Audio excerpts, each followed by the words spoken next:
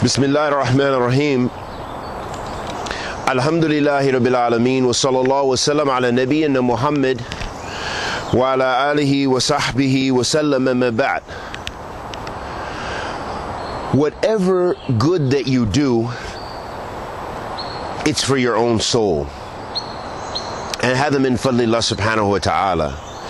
But again, it's going back to the intention. So as believers, we're ordered to purify our intention for the sake of Allah subhanahu wa ta'ala, to worship Him and Him alone. And rest assured that every single good deed that you do, you'll find it with Allah. Meaning that Allah takes account of it. And Allah subhanahu wa ta'ala will not lose or make your deeds smaller, but in fact Allah tabarak wa ta'ala is all aware of what you do. Allah subhanahu wa ta'ala says fi kitabih al-kareem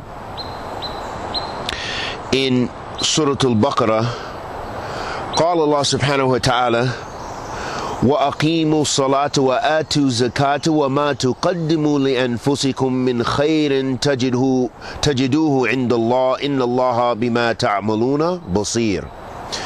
Allah subhanahu wa ta'ala says fi kitabih al-kareem, He ordered us to establish the salat. وَأَقِيمُوا الصَّلَاةَ وَآتُوا zakat, and pay zakat.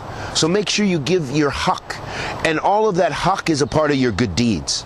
All of those basic things, the basic pillars of Islam, are some of the greatest deeds you can do because they're the wajibat, and they're from the arkan of Islam. They're the pillars of Islam. And by fulfilling those pillars, know for sure that Allah will not waste your deeds. That your deeds, you will be rewarded by Allah subhanahu wa ta'ala for your righteous deeds. And especially during this holy month of Ramadan, this is advice for myself and for you, that to strive to do good deeds. Strive to make up for those shortcomings that you do all throughout the year, and get the reward from Allah, and it will not be wasted. So Allah subhanahu wa ta'ala says, and establish the prayer, pay the zakat, and what you have put forth from yourselves from khair, min khair.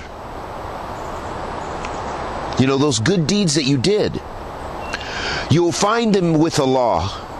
And verily Allah is all aware and all seeing of what you do.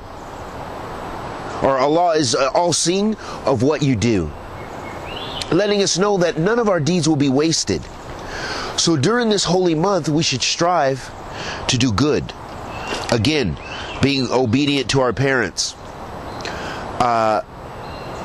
paying sadaqah, spending from our wealth freely, bi'idhnillah ta'ala, watching our tongues and monitoring what we harvest in our tongues, being cautious of cursing people and slandering people and backbiting people, as those are major sins.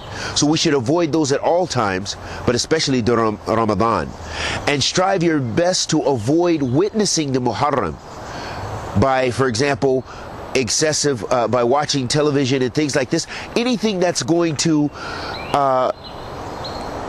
entice you and that you're going to see things which are prohibited.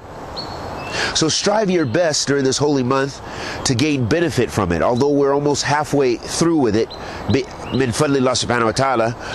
But we want to benefit from this time, and we don't want to be those who at the end of a Ramadan, all we got was a dry mouth, all we got was a hungry stomach, and no reward from Allah. And may Allah subhanahu wa ta'ala protect us from that, and bless us to be of those who do righteous deeds and whose deeds are accepted by Him subhanahu wa ta'ala. Wa sallallahu wa sallam ala nabiyyina Muhammad wa ala alihi wa sahbihi wa sallam.